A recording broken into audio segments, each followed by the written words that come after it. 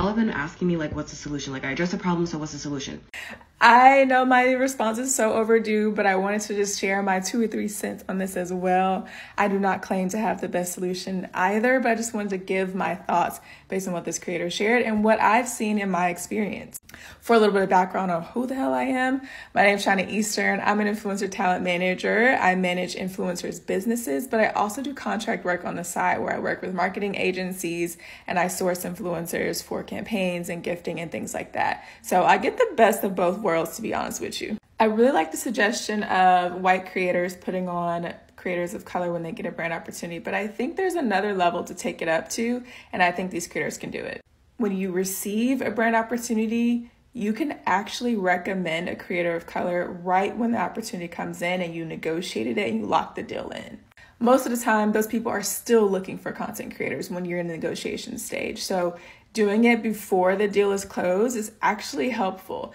I also do recommend trying at the end of a campaign as well, but in the beginning is usually when they're looking for other creators. So just remember that part. The other part to it is a lot of y'all say no to campaigns and gifting opportunities. So guess what? That is the perfect opportunity to put on a creator of color that you admire. You don't want that gifting opportunity. Say, hey, how about this creator? They might be really open to it and they have similar content.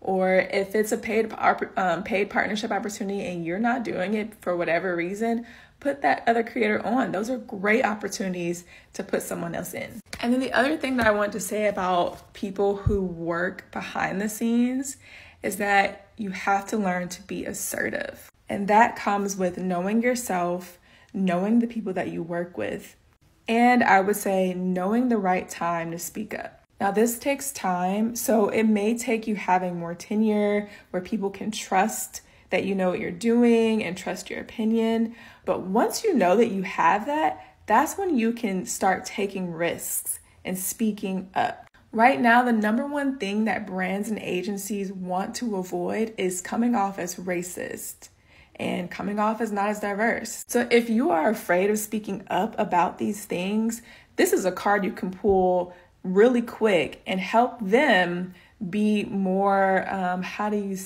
hip?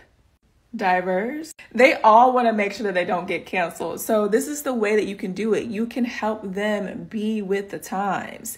So when you do speak up about these things and you do point out like, hey, we need more diversity. We only got one Black creator and one Asian creator. Why do we have just one? This is tokenism. They are hiring you for that reason. Please, don't be afraid to speak up. It's okay to be assertive and say these things. Love this conversation.